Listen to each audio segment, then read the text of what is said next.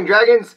I'm Mr. Salerno, and this is Flame, and Alphonse is here, and he's going to join us for a very special announcement. We're so glad you're here, Alphonse.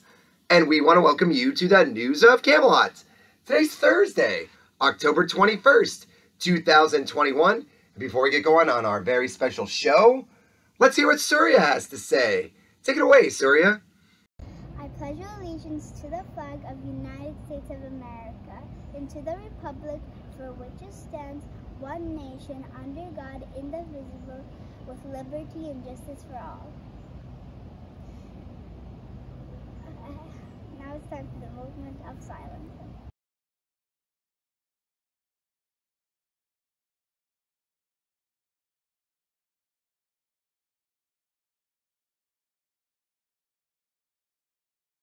Wonderful job, Surya. That was so great. We know just how much you practiced and wanted to get it right for your school. Excellent job, Surya. And Flame, the sun is going to rise today at 7:24 in the morning. And Alphonse, the sun is going to set at 6:22 in the early evening. And Alphonse, we're so glad you're here. Do you want to tell the dragons why you're here today? Okay, you want me to do it? Okay. Dragons, Alphonse is here because, as you might know, today is National Reptile Awareness Day. We were looking through our calendars, and Alphonse had this circled, that today is National Reptile Awareness Day. And it's more about understanding that reptiles are great. They're great creatures. We need to help support their environments and understand all the gifts that they bring to the world. And there are all kinds of reptiles. And Alphonse actually dug up a past trivia question that we had, right? Remember this trivia question? This was way back a long time ago. We tried to figure out if there was an animal that was an invertebrate fish or a mammal. Well, guess what? Reptiles aren't these, right? They're not invertebrates because reptiles have a backbone, right? They're not fish because they breathe air. They might be around the water, but they breathe air. And they're not mammals because they lay eggs. Reptiles actually lay eggs. Mammals do not lay eggs. But the idea of reptiles got us to thinking, what's a special friend of ours that might be green that's a reptile? And we came across the iguana, the green iguana. It's even fun to say like iguana. And on National Reptile Awareness Day, Flame and Alphonse decided to highlight their friend, the iguana. Beautiful creature. And it has some cool facts about them, and you can characterize all reptiles by their rough, scaly skin, right? They might have some claws, they might be in the sun a lot, which is a quick clue for one of our questions. But let's just get right to it, okay? So iguanas. Iguanas on National Reptile Awareness Day. Are iguanas herbivores, which means they eat only plants? Are they carnivores, which means they eat only meat? Or are they omnivores, which means they eat both plants and meat? No, we got to do some more research. I know iguanas are herbivores. In fact, they're one of the only reptiles that eat only plants. Most reptiles eat meat only, but iguanas eat plants only. So iguanas, are they predators, which means they're on the hunt? Are they prey, which means they're being hunted? Or are they both predator and prey? Yeah, right. So if they're herbivores, that means that they are being hunted. So they are prey. And do you want to guess what goes after iguanas? Do you want to get any guesses?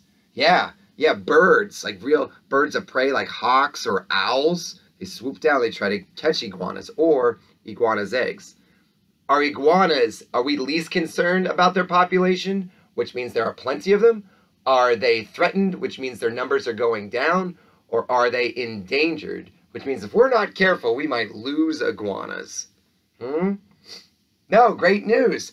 We're least concerned about them. They might not live in Virginia in the wild, but they live all over Florida and Texas and all throughout Central America, very popular in South America. So iguanas, they're doing great. Now dragons, iguanas, are they diurnal, which means they're awake most of the time in the day? Are they crepuscular, which means they're awake when the sun rises and when the sun sets? Or are they nocturnal, which means that they're awake most of the time when it's night out. What do you think? Yeah, that you got the clue. Very good, Flame. You got the clue.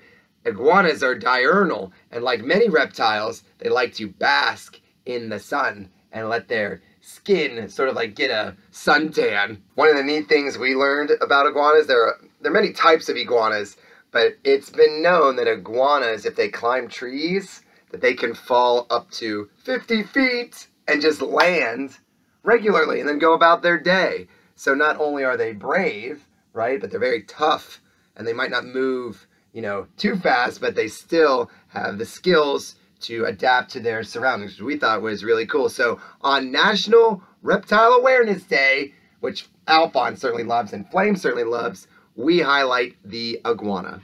Dun-dun-dun! It's time for the birthday box. So we have a birthday. We got to check. We got to check real quick to see if we have a birthday. Okay, so this says here that we have a birthday for Matthew Zhang. Matthew Zhang in kindergarten. Happy birthday to you, Matthew.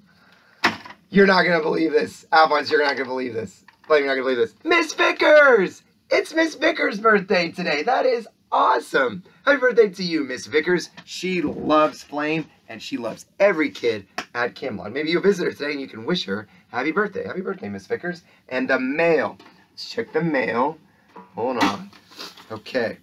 This is the greatest, Dragons. Look at this. Someone drew a reptile.